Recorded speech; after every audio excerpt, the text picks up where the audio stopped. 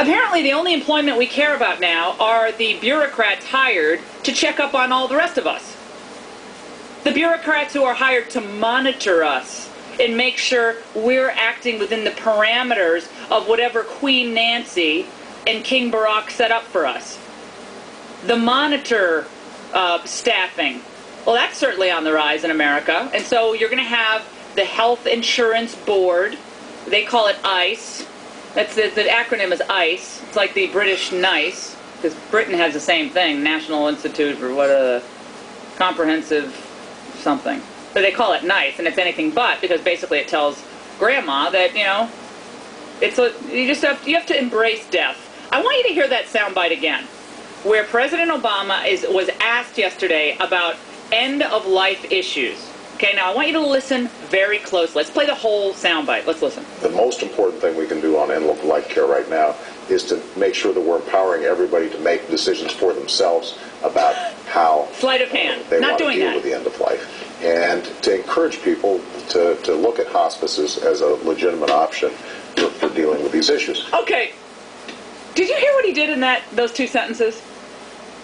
What we have to ensure that people have choices in dealing with these difficult end-of-life issues. Then the second sentence, we have to embrace hospices.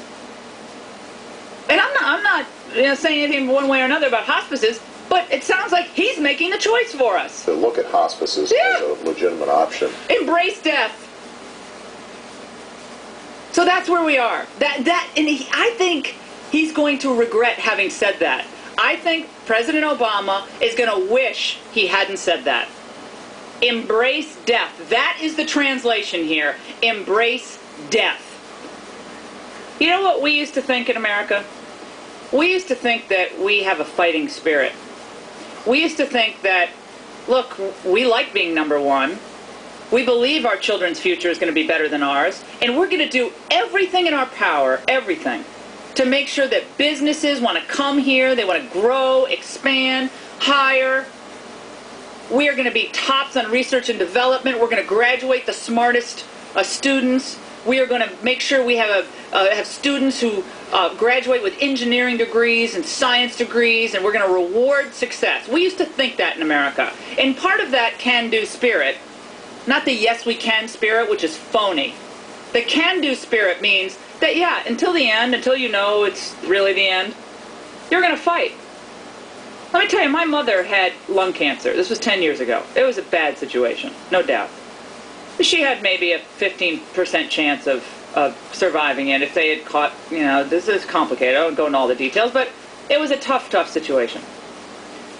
It came a point in time where the chemotherapy wasn't working. And believe me, President Obama, we know when that happens, okay? We cancer survivors, we call ourselves thrivers because we are fighters. We know when it's not working anymore. We don't need you to tell us that we need to embrace death, okay? Because we fight until the end. And I think that little snippet that we just heard is really telling about where they're going to take this country. This is not about being number one. Meanwhile, China's economic growth, that was just reported at 7.9%. So at least China is prospering as we are being told to lower our expectations. In the economy, we're supposed to lower our expectations. For our children's future, we're supposed to lower our expectations. For how much we're going to take home of our own salaries, we're supposed to lower our expectation. And at the end of our life, we're supposed to lower our expectation of how long we can live. Because of this cockamamie idea that we all need to level the playing field, universal right, make sure that the rich pay hundreds of thousands of dollars more in taxes when they're already being soaked. These people have got to be stopped. These people have got to be stopped. If they're not, you will not recognize this country that you love. You're going to look back on this moment and you're going to say, darn it, I wish I had done something. I wish I had had my own, neighborhood meeting on this. I wish I had done a chat room and tried to get folks organized. I wish I had picked up the phone. I wish I had gotten involved. I have been on this case now for many weeks. This is the critical juncture.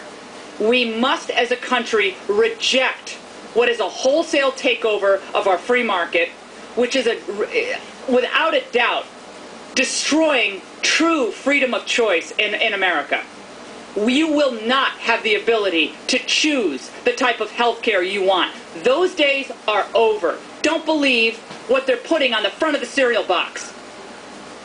Don't believe that. It's not going to happen. You will have less care, you will end up paying more money in taxes, and you will rue the day that good people did nothing to stop this. And this is a message for Olympia Snowe and Charles Grassley and all the other Republicans that went to the White House yesterday for their sit-down with Barack Obama. You swore to uphold the Constitution and defend this country in the way you represent your states. Why don't you start doing that? Don't fall all over yourselves to make some type of compromise with Max Baucus and Nancy Pelosi so you feel like you can pat yourselves on the back and say, oh, I'm a different type of politician. If you do that, you will ensure that the Democrats have cover for this disastrous path they're taking us down. The situation in Washington is sick. You better believe it. It's very sick. We're going to take a break on the Laura Ingraham Show. Wendy Long's coming up of the Judicial Confirmation Network. We're going to talk about how Sotomayor has bobbed and weaved, and she doesn't even know Perry Mason, and that was supposed to be where she learned the law, so I'm a little concerned about that. A lot more, 800-876-4123. I just want to put everybody on notice. What we have to do is compare doing nothing with doing something. We are going to get this done. You had to be a big shot, didn't you?